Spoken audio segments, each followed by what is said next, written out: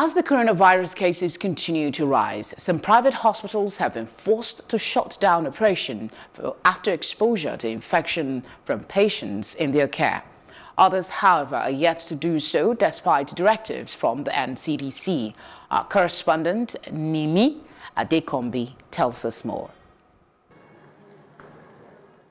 Lagos, the epicenter of the coronavirus in Nigeria, has 3 isolation centers across the state.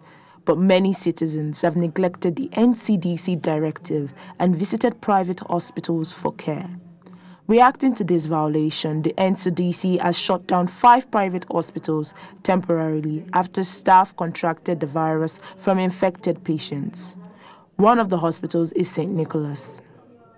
Plus TV Africa visited its Lagos Island branch, but access was denied. According to a source, the hospital is not being shut down, although a press release is to the contrary. We spoke to an expert who shed more light on why patients choose to visit private hospitals. First of all, there are different categories of patients. Some patients will not even know that they have COVID-19 infection. They might think they just have catarrh or cold, and they now go to their doctors. Okay, so that's one effect. They don't know that they have the diagnosis. They go now to their doctors instead of going to isolation center. Now, there are some patients, unfortunately, from the reports we have, they do have COVID-19 symptoms and they've been exposed.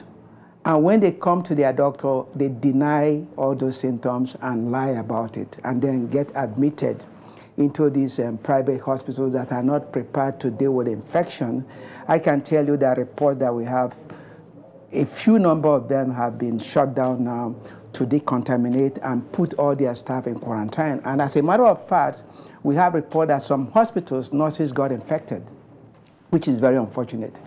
And then the third part of it is that some people may think that the isolation centers are poorly equipped or dirty and not, suitable for their level of, satisfaction, and then they opt to they start going to private clinics, thereby exposing, those facilities. This is very unfortunate. I think we need to rethink the whole idea.